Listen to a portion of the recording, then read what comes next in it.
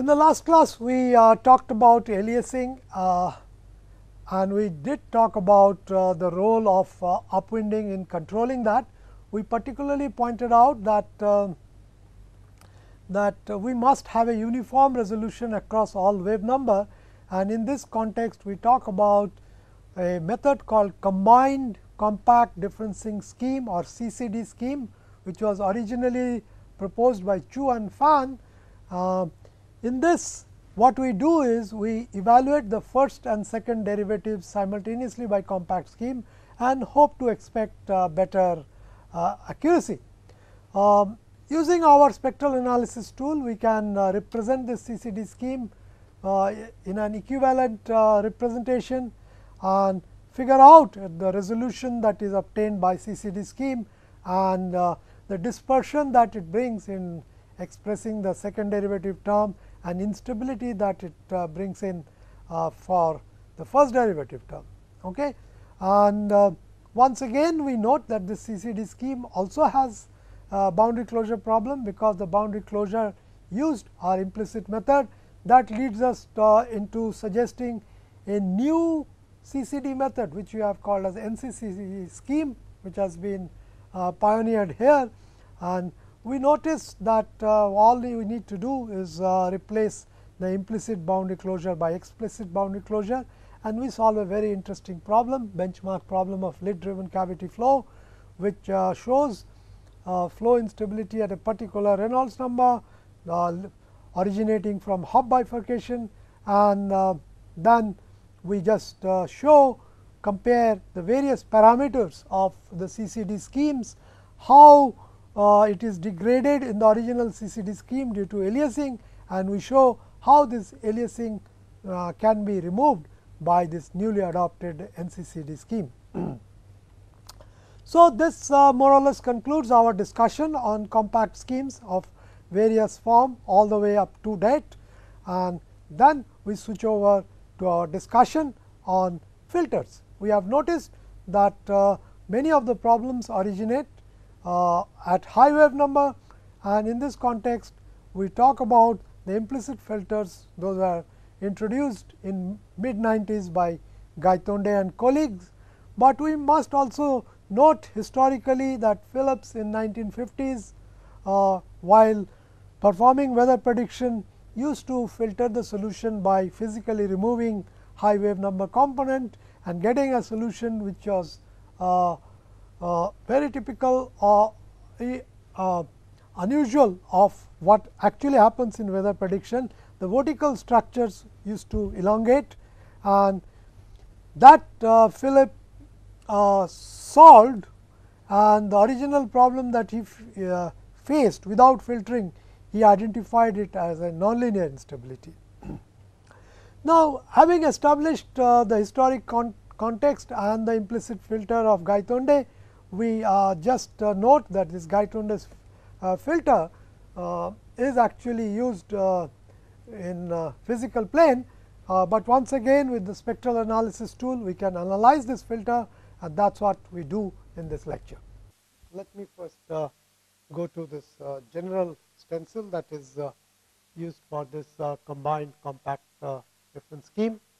These are the two equations that you apply for j equal to 2 to n, and the node points are defined from j equal to 1 to n plus 1. So, you have 2 n plus 2 unknowns. So, basically this two equation 64 and 65 gives you 2 times n minus 1 equation. So, you require actually another 4 equations to close the system, and this was what was suggested. These 4 equations that you are seeing here or over there, you can see they are the ones, those are used by Chu and Fan to close the system. Okay. So, basically you would have a complete linear algebraic system, and you can solve for first and second derivative. That you would be basically solving these two sets of equations written in the tridiagonal form that we wrote down. So, block tridiagonal form that we can use As far as for the analysis purpose, we have written it in this form, and this could be reduced to this form. I had given you the expression for D1 and D2 in the last class, right? We have it there. So we could work, or did I not give you? It was there, right? So we have seen how we could actually obtain equivalent explicit expression for first and second derivative simultaneously. One thing you might like to note that these coefficients are fixed by Taylor series expansion, and you match coefficients up to 6 derivative, and that's what will give you this equation 66 to 69. Now, so this is what was done by Chu and Fan in describing this CCD scheme, and the results of such a scheme is displayed here. Let's go over slowly. The left hand side, you are seeing the properties that is given for the first derivative on this side, and this is the second derivative. These are for the interior nodes. Okay. So if I have taken 30 points, 31 points, so these are the two middle points, 15 and 16, right? The top one is for the first derivative, the bottom one is for the second derivative, suitably non-dimensionalized, right? That we do it k equivalent by k, and this is k equivalent by k square. And of course, the x-axis is familiar. This is that non-dimensional wave number kh. We run it from 0 to pi.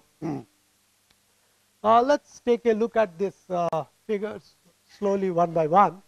For example, in this figure, this line, the lowermost line, corresponds to your traditional CD2 scheme. Okay, that's we have seen time and again. Then we have the extreme scheme, the curve, the top curve, that corresponds to that optimized compact scheme that we have seen. We have optimized it, borrowed the idea from Harras and Tassan and improved upon the boundary closure, and that gives us the best resolution. As you can see, it remains flat all the way up to 2.3, 2.4, and then it slopes down to 0 at pi. Whereas this compact differencing scheme is the one that is just below it. So it also gives fairly decent accuracy, right? Fairly decent resolution when it comes to representing the first derivative. And if I now focus my attention on the second derivative, you can now see this is the lowest most curve is the CD2 curve, and last class we had actually noted down that this value, the value at the Nyquist limit was 4 by pi square. So that is about 40% of the resolution that you get. And the curve that we have here in the middle, this is the scheme that we wrote down, given by Lele, directly obtaining the second derivative. So that you can see that you get even at the Nyquist limit more than 70%. Interestingly enough, that CCD scheme actually is the topmost curve, and it has a very peculiar feature that it remains 1, and then it never actually comes below 1. It actually has a bit of an overshoot at high wave number, right? So we have this property here for CCD scheme. We'll talk about it, we'll show some results, and then we'll discuss it. Whereas if we now look at the boundary points, so this is what we are showing on the right panels, are the properties for j equal to 2 and the corresponding right hand side point j equal to 30. So the second and the second last point we are noticing, and once again you can see CD2 scheme is plotted here just for you to give a reference. You can find out why we have been focusing upon compact schemes, because you can see here if you can resolve without any attenuation only this part for CD2, the other schemes give you about almost 10 times. And this is what we have emphasized before also, that if we have a 2-dimensional or 3-dimensional problem, each direction you are going to get a, by this account, you are going to get a benefit of 8 to 10 times. So, you can imagine the kind of saving you can bring about. That is the reason that we are showing you just the CD2 result to show you a sort of a scale that where we have moved in time over the last 10 years or so. Now, what you are seeing is that the second line corresponds to the OUCS3 scheme as we obtained for j equal to 2 or 30, and this is the CCD scheme. Again, we see a kind of a overshoot even for the first derivative also. Whereas, if I look at the second derivative quantities, that you notice a very interesting feature, that the CD2 begins lower compared to the other two curves, and the other two curves are corresponding to that Lele's second derivative scheme and the CCD scheme. So, CCD scheme is the one that is here, okay, with this inverted triangle, whereas the Lele scheme is the middle line and CD2 is here. So, what you notice that the high wave number range, even a CD2 scheme seems to do better near the boundary, right. This was not so for the interior stencil. Interior stencil, it remained there. Okay. So, we got to understand that this is what happens when we plot the real part of the K equivalent as non-dimensionalized here. So, K equivalent also would have imaginary part, and that we have plotted here. Well, if I plot the real part of the first, sorry, the imaginary part of the first derivative, then you see all the three schemes that we are showing here, CD2, OUCS3 and CCD, they remain flat in the middle. I mean, they are non-dissipative central schemes. So, that is what you would expect. Okay.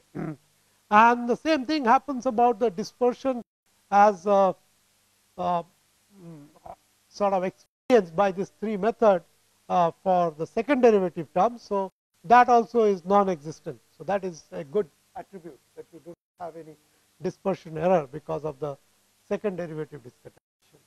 However, if you look at the boundary points j equal to 2 and 30, when it comes to the first derivative, we notice that for the various points, for the various schemes that we have shown, some of them actually, these two lines show instability, right. This will contribute to numerical instability. Imaginary path being positive contributes to numerical instability, we have been talking about. And these other 2 points, which are they are the plane, they are overtly dissipative, that you are seeing here. And when it comes to the imaginary part of K equivalent by K square for the second derivative, you do see that we do have a bit of dispersion on both sides. Most of the time it is okay, but for some of the schemes that you can see, the inverted triangle is CCD scheme, the topmost, which actually has a dispersion for high wave number, and which is quite more than your, let us say, the Lele scheme that you have here in the middle. Okay. So, CD2 of course remains flat, you have a little problem there. Okay. So, what does happen, that the CCD schemes appear okay to use, except the fact that at the boundaries we have the old instability problem that we have seen with the compact scheme for first derivative alone. We figured out that most of the schemes with analysis, we figured out they were not correct, and we did propose a method of rectifying it by noticing that once again this boundary closure that we have here, these 4 lines that we have written here, they are implicit in nature, and one-sided nature of these closures actually bring in problems for first derivative through numerical instability, and for the second derivative we have dispersion. So, of course, we have prior knowledge and experience how to solve those problems. If we have problems coming about due to implicit nature of the closure, we switch over to explicit schemes. Okay. So, this is what we intend doing. So, replace this 4 equations by those 4 equations, and as you can see, they are nothing but simply explicit evaluation of f prime and f double prime at j equal to 2 and at j equal to n. That should close the system. Okay. And we know what this beta 2 and beta n are. These are those constants which we can actually manually tune and see the global property of the scheme should be okay. And that is what you do get. So, this is the Chu and Fan's CCD scheme, and this is what we have mended. We have improved upon this. So, we just simply called it a new compact combined compact difference scheme, NCCD scheme, and you can notice that this kind of overshoot is not there. So, at j equal to 2, we decide to accept lower resolution because we do not want to inherit problem on the second derivative issue. Okay. So, these are basically what we like to do, and this is the real part of k equivalent by k, and this is the imaginary part of k equivalent by k. So, you see this point is the only culprit, but that is once again at j equal to 2. So, I have probably not mentioned it clearly to you, but what you actually do is you evaluate this derivative. Okay. Then what happens is at j equal to 2, you discard the value that you obtained from this. Instead, you just take a non-distributive explicit scheme. So, basically you can prove this j equal to 2 scheme that we are seeing here to cause some problem. Rest of the points you have perfect stability, you have no problem to worry about that, only this can be replaced by an explicit. Okay. Now, if you look at the second derivative, this is what you see, that Chu and Fan's scheme versus the scheme that we have proposed. Okay. Now, we have noted for different nodes we have different behavior. The central points have this overshoot, but most of the places it is equal to 1. So, this was a positive that we had in this original CD, that is also carried through, but you can also see what we have done. We have been able to better the effectiveness of the second derivative at near boundary points. Here you can see they are significantly better. Okay.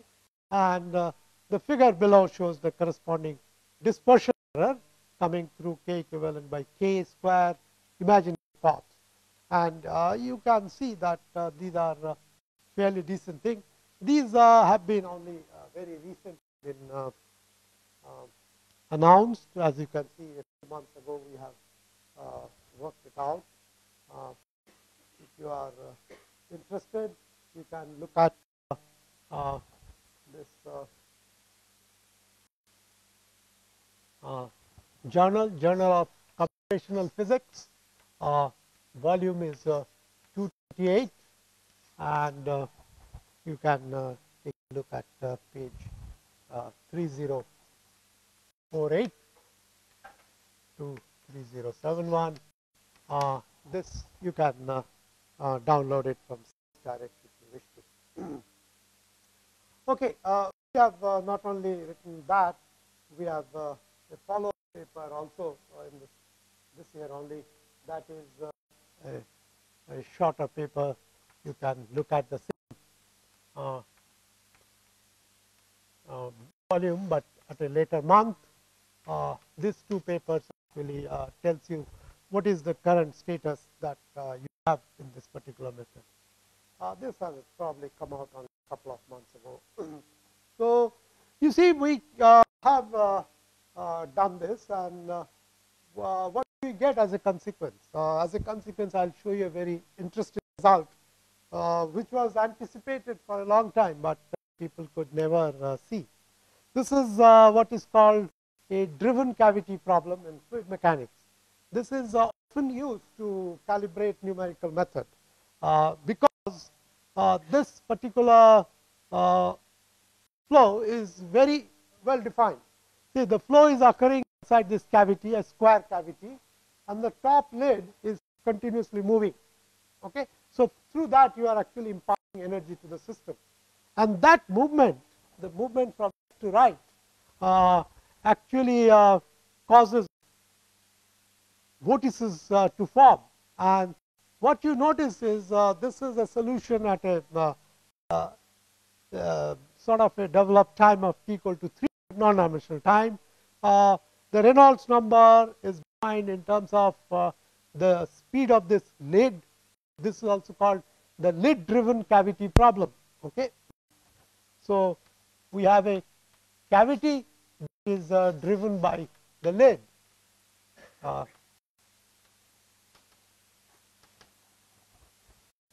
What happens is the vortices do get formed due to no slip condition on these boundaries, and then they actually keep rotating about in the cavity. But what is interesting is you notice that in the center actually obtain a triangular vortex. Okay, people have seen it in experiments in a sort of a fleeting glance for a few seconds, but this is the definitive first theoretical result where we actually could capture this triangular vortex by using this CCD scheme. And you have the central triangular vortex, and you have two sets of satellites which we have shown here, S1, S2, S3. These are the primary satellites. They keep gyrating about. So this primary vortex, this triangular vortex, this also goes slowly at a particular speed, but this S1, S2, S3, they go at a different speed. And superposing all this, you have the secondary satellites that you are seeing, SS1, SS2, and SS3. Okay? And the walls are stationary except the top one, so that also causes this corner vortices forming, which we have shown here, C1, C2, and C3. Why I actually wanted to show you this figure was not only to talk about the topology of this flow. This is, of course, was a very satisfying exercise, but I wanted to bring to your attention something you can see on the top right corner. If you strain your eye and look at the top right corner, you would notice there are some small wiggles, there, right there. Do you see that wiggle? Very small wiggles. And now if you look at the grid size, they are of the size of the grid spacing. Okay? So these actually corresponds to kh almost close to pi. These are grid scale variation. Grid scale variation would be that, right? If I have a grid spacing of h, then the maximum kh is pi. That would correspond to that events occurring over 2 delta h. So those kind of points gives rise to what? The source of error that we talked about. What kind of error that we talked about? The aliasing error. Okay? So aliasing error is a very, very significant player. You have heard me tell you many a times that in nature there are no free lunches. If you are seeing some effect, there must be some cause. And here, all this motion that you see are set up is because of some source of disturbance. and that source of disturbance happens to occur from this top right corner due to aliasing. If I can reduce this aliasing, then you may actually see the same flow topology, but not necessarily at t equal to 300. It may occur much later, right. So, what I wanted to tell you is that this flow has been especially for this false number, this result has been used by many people over the years. The first set of result was published in 1981, where people said this flow is steady. And now we can see with the passage of time, we have come to a state where we know that this is indeed not true. There are some additional phenomena occurs which are called Hopf bifurcation.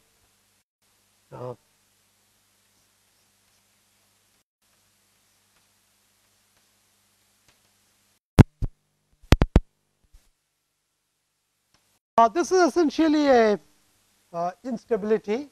Solution breaks down. If you have a equilibrium flow, it breaks down and goes to a new equilibrium state through a bifurcation, which is attributed to Hopf.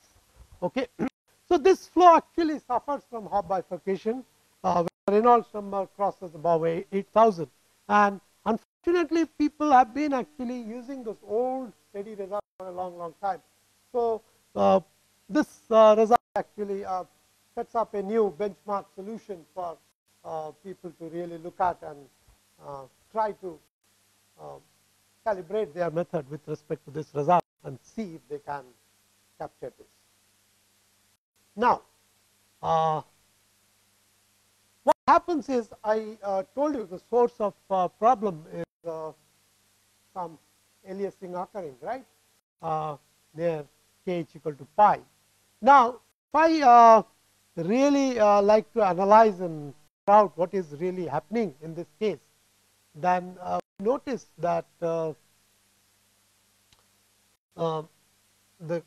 dissipation that we introduce by different methods as shown here. We have the CD2 method, CD4, the CCD scheme, the Lele scheme, and even the optimized compact scheme applied twice. And this is what we get, that k equivalent by k square, which I have just simply called it as a kind of a gain function, right. We do not want to have this value anything other than 1, but we can see for different methods we get different effectiveness of discretization of the second derivative term. And we have talked about CD2 method, we know it. CD4, you can work it out. That would of course be much better than CD2, as you can see by this dark triangles, filled triangles. And then on top you have this Lele scheme that also we have seen. And what you notice is that OUCS scheme applied twice. If you look at that, that really performs very well compared to these other 3 methods that we just now talked, to about a value of close to 2. After that, of course, it falls off to 0. That's fine. But look at compact scheme, CCD scheme. This has an overshoot. So, what does it do? Not only represents the physical dissipation what you want it to be, but it actually puts in a sort of overestimate, right. That is what it means, it goes over 1. So, what happens is, this kind of overestimation, is it good or bad? Well, we have seen that if we are trying to solve a problem, and if the grid is not able to resolve all the phenomena correctly, then we get aliasing. And this aliasing mostly occurs at very high wave number.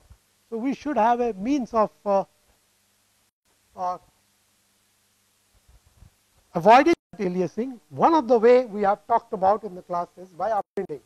But suppose we take some of this central scheme, then this CCD scheme has this unique ability to provide that additional dissipation to actually control aliasing.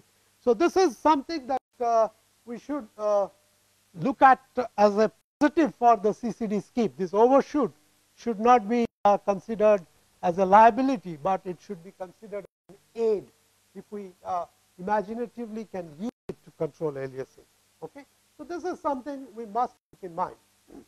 Now, to show you what really happens, we have actually shown you a product of two quantities that appears in this equation of the solution that we have seen there. If we look at the physical quantity, the vorticity, how it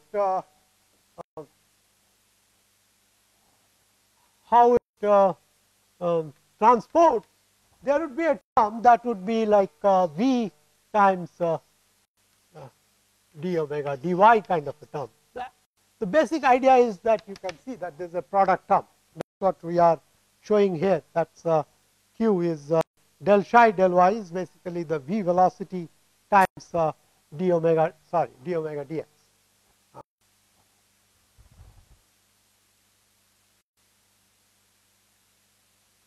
Well, it's wrong. This is correct. This should be d omega dy.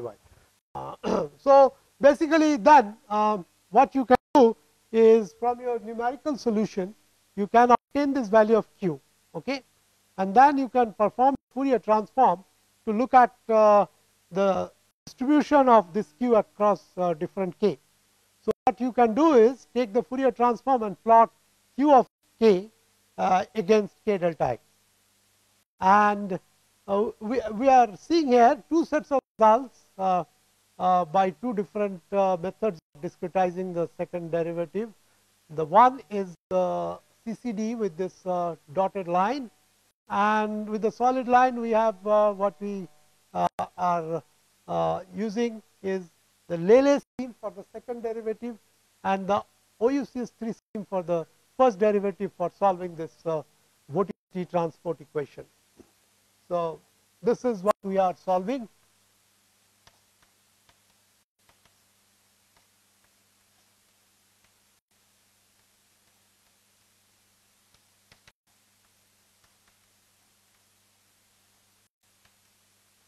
So in solving this vorticity transport equation, we get a time sequence. So we have shown the results at different time, I suppose.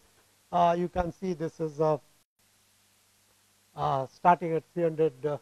We have gone on and shown the results at different times. And what you notice is that that Lele scheme, along with that optimal fact scheme, does exhibit what you see as a peak near the high kh value. And what this could be? This is a sure sign of aliasing error. Aliasing error, as I told you, will always appear in high kh range first, and that too, it shows up a kind of a pile up. You see, at this time it is unphysically increasing. In low physical system, you will see a spectrum of this kind. Whenever you are computing something and you do a transform and look at this kind of behavior, you can be very sure that this is an error and this is due to aliasing. And you can see that it keeps increasing here. It keeps increasing here. Of course, at different times you can see sometime it will come down, sometime it will go. But you can see the Lele scheme, despite it being much better than the other explicit scheme, cannot really control this aliasing problem, whereas the CCD scheme can. And this happened because of that. You know, we talked about that we have this overshoot. This overshoot actually helps you in controlling those high kh error that you are clearly seeing from the numerical solution. Okay, so I think that should basically tell us about this newer schemes that we have.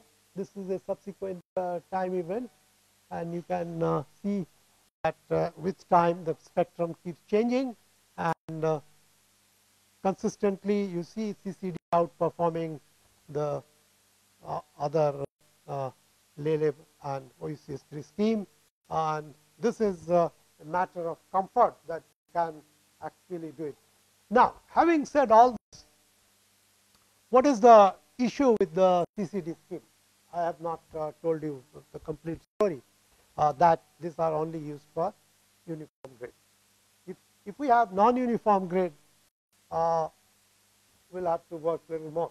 We can develop CCD scheme for non-uniform grade in the transform plane, but that would require a lot more additional work. There are people who have tried looking at it, none too successfully. Okay, so basic lesson that we are trying to communicate to you here, that there is still some way to go.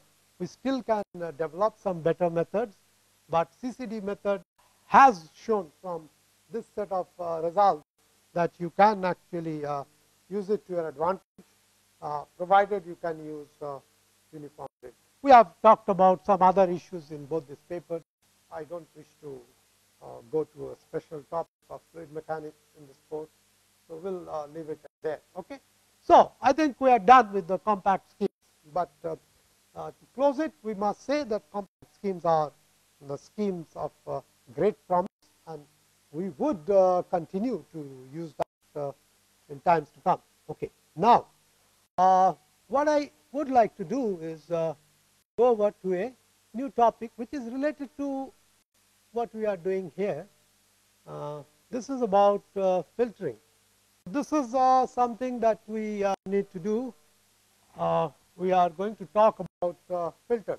Now you have seen, we have just now talked about computing and the various problems that we encounter at high wave number that leads to instabilities and all kinds of problems.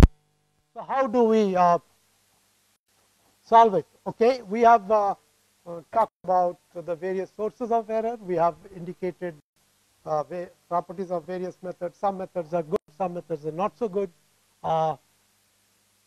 They all relate to the property of the numerical method as you solve the equation. Right? There has to be some additional help coming from other directions, and this is one such help. What you do is you solve the equation first, then the solution that you have obtained at different time instant, you can rectify the solution in an offline manner. Since this is not related to the direct solving of the problem as such. This is what is the central theme of what we call as filter. This actually has a bit of a history. As I told you that most of the time the computing is led by people from weather forecasting side, and it all started at the Princeton Advanced Studies Center, led by von Neumann and his group, Kearney, and so on and so forth. There are a whole lot of pioneers. They were all together there. They were developing this weather prediction tools. What was their major concern all the time was that they could do some weather prediction, but after a while the solution blows up. So that they could not analyze using von Neumann stability analysis, right? And we talked about it. That von Neumann stability analysis was the only considered option at that time, and I also mentioned that it was considered so important that it was classified and not allowed to be published during the Second World War. So anything that could not be solved properly and could not be analyzed by von Neumann stability analysis developed for linear equations, people attributed it to nonlinear instability. So they say, look, if I scan the linear stability analysis does not tell me that there is a problem, and if I find the grade, then also I don't get around the problem. So whatever that came in their way, they used to call it as a nonlinear instability. Around that time, there were a couple of gentlemen by name Smagorinsky, then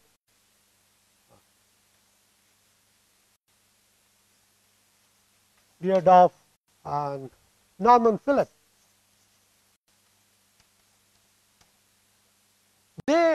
were actually part of that weather prediction team, and Norman Philip actually noticed that if you have this solution that you are obtaining as a time series, if you filter the solution. What do you mean by filtering? That we know by now. We have seen it too often in this course. If I have a solution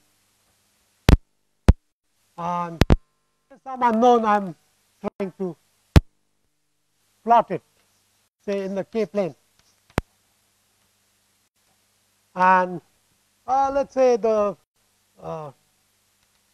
solution is something like this, but your computational resource does not allow you to compute the whole range, right, because we do not have adequate computational resource.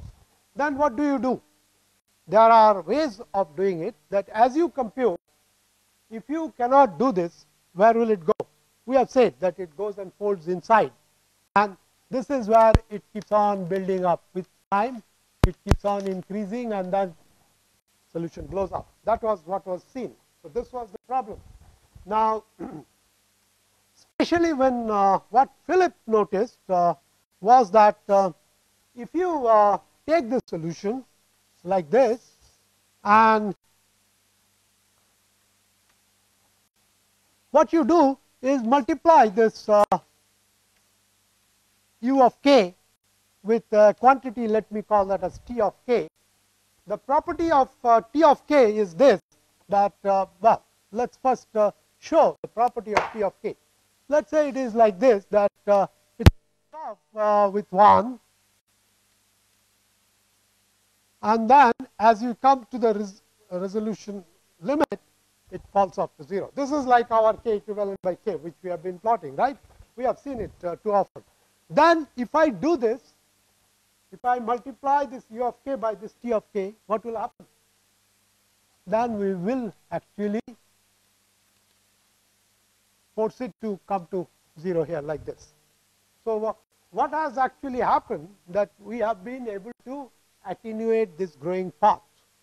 This t of k, the transfer function that we are talking about here, I will define it shortly. This transfer function actually filters the solution, and this is what we say as a low pass filter, right? What does it do, a low pass filter? It allows the passage of low wave number unattenuated. The high wave numbers are attenuated to your advantage. So Philip was doing this, and what you notice that earlier people used to solve for say 5 hours, 6 hours, and then the code will blow up, and he could now compute for weeks, and the solutions were, though also of course looked unphysical. They will see this vertical structure in the atmosphere. They will look very much elongated, so much so that they used to joke about the output of Philip. They used to call it, it was not numerical simulation, they used to call it noodling, means it looks like noodles. The vortices would be stretched. So, but in doing this, Philip actually opened the floodgate. He pointed out that you could take the solution and use a post-processing tool like a filter with this kind of property of transfer function, and you can control these. These were attributed to nonlinear instability, but now we know, over the last 1 week we talked about, now we know that that is due to aliasing, and we have also pointed out very clearly aliasing can occur even with a linear operator. So to say that this is a nonlinear instability problem itself was a erroneous diagnosis by those people. Okay. So let's not worry about whether it's a linear instability or a nonlinear instability. It's instability, and we also know even the linear analysis itself was flawed. So there's nothing to really crow about linear stability theory. What they were using, that itself was wrong, and we have also shown that aliasing can come about from linear operator. We have shown that if I take even the 1D wave equation and I try to solve it in a transform plane, I do actually convert del u del x equal to some del u del xi into del xi del x, right? So, it becomes a product term. So, that can contribute to aliasing. So, aliasing should not be as such called a nonlinear instability problem, but they do occur, as we just now seen in our even the driven cavity problem, how aliasing was coming about by choosing some very sophisticated methods. These compact schemes are light years ahead of those methods these people are using. They are not so good, but even then we do have this problem. Okay. Now, how do we construct a transfer function? Well, for now it should be for us it should be now pretty much trivial, because we have been plotting this k equivalent by k. So, we have those expressions, we can just simply use it, right. Okay. But that you are looking at in the k plane, in the spectral plane, but you are actually doing computing in the physical plane, right. So, how do we introduce in the physical plane, and that is where this gentleman came from Air Force Wright-Patterson's lab in Ohio, Datta Gaitonde and his colleagues. They suggested that one could take the solutions which we are calling here as uj, and filter the solution by using a method of this kind.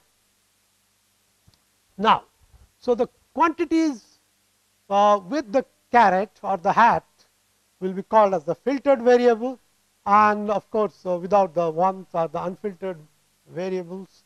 And what you are noticing on the left hand side, we have not being stupid, we have kept it as a tridiagonal matrix, because we know it is easier to solve. So, we use a tridiagonal operator to give us this A matrix, and then if I know this solution, so I will basically construct this BU, and then I will solve for the filtered quantity. Now, what we need to do is fix this filtering parameters, one of which you are seeing on the left hand side is the alpha, and on the right hand side what we keep doing, we take points in a pairwise manner with a plus sign in between. What does it do? Well, we have already seen what does it do. If I take points pairwise symmetrically located about the jth node, what does it do?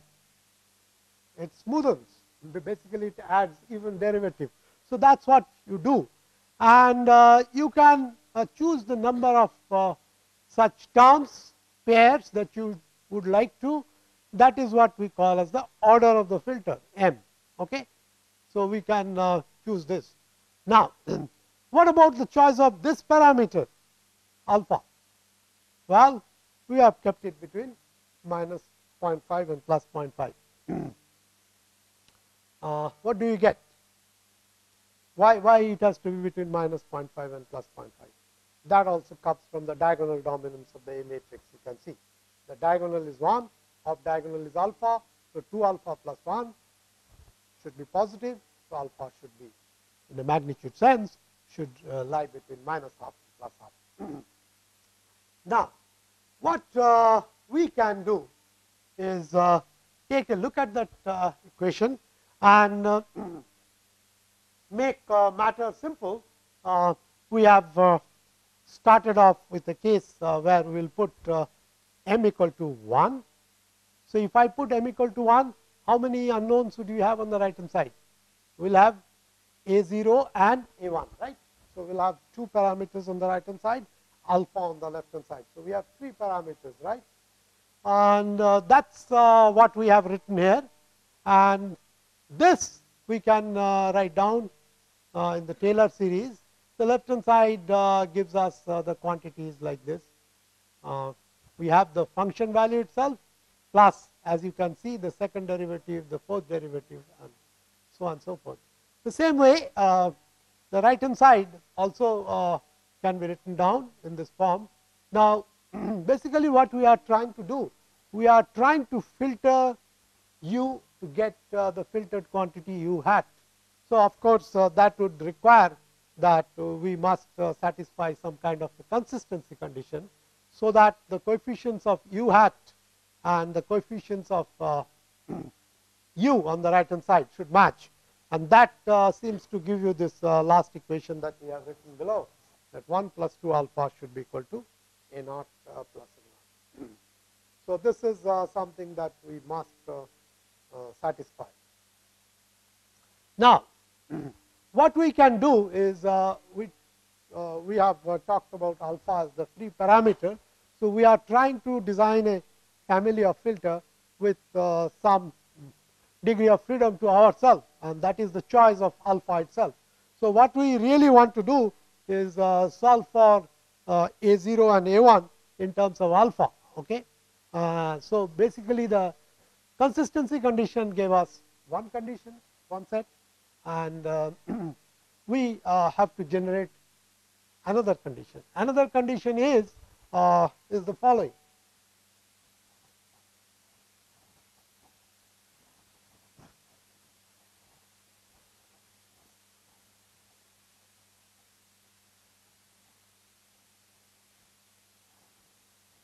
The other condition is we have written that u j plus 1 plus u j hat plus alpha, this is this, and then we have A0 u j and plus A1 u j plus 1 plus u j minus 1. So, this is our second order filter. So, what we basically would like to do is we define the transfer function.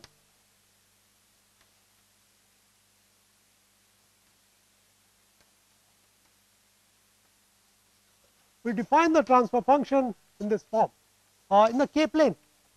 In the k plane, that is what we would be doing. So, if I write it this with the lower case in the physical plane, in the k plane I would write it like this. Well, it could be the jth node, so I will write it like this. Well, we do not need to complicate it. Let us just keep it like this, that by u of k. So, it is basically quotient between the filtered with the unfiltered quantity. Okay?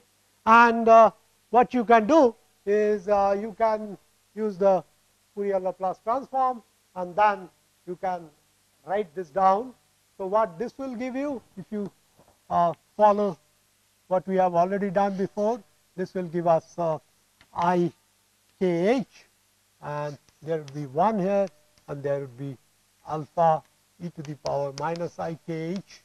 That would be, so this 3 term will give me that, and that will be multiplied by I k x j, and whatever we have, we can integrate it for all possible k, right. So, that is what the left hand side would look like.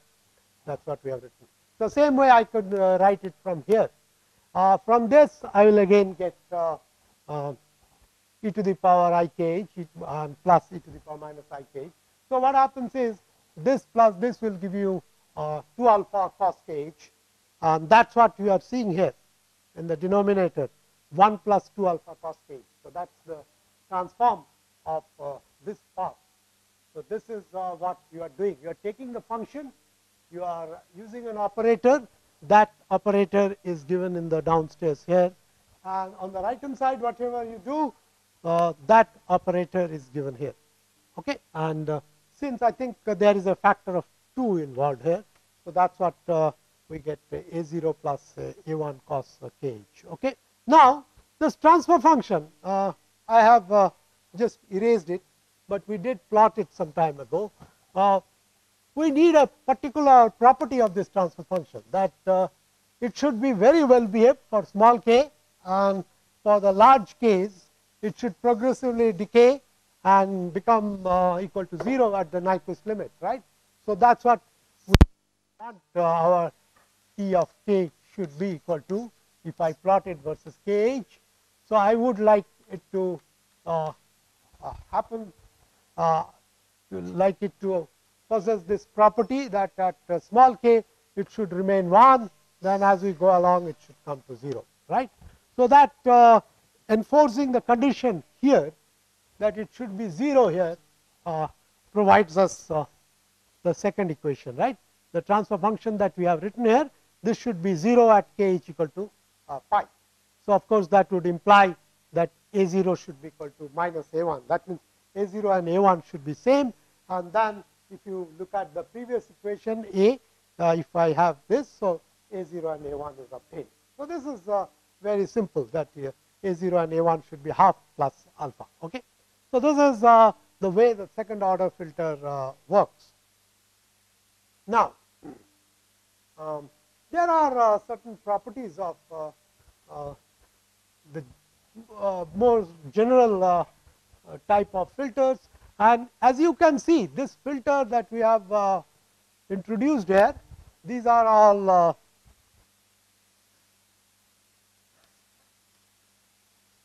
central filters, right.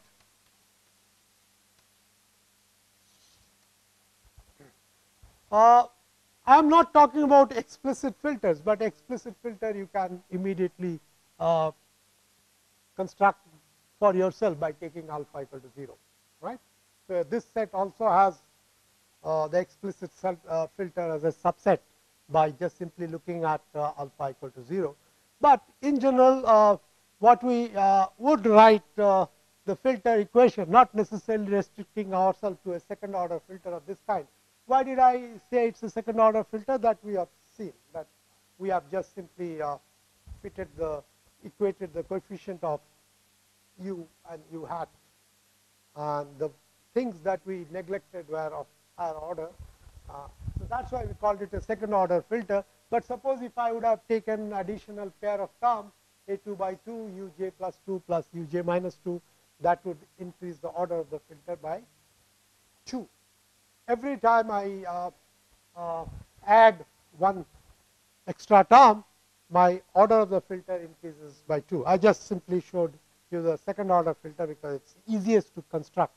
That does not mean that you cannot form a general filters, and this is what a general filter may look like, right. So, I could write it in terms of this generic equation.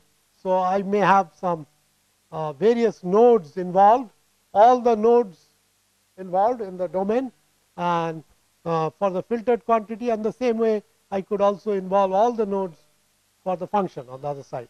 So, basically then this is the generic definition of the transfer function that would come from here, and as you can see, we have projected all the points at the jth node. So, that is why this projection operator E appears in numerator and denominator. I think we will continue with this on the next class.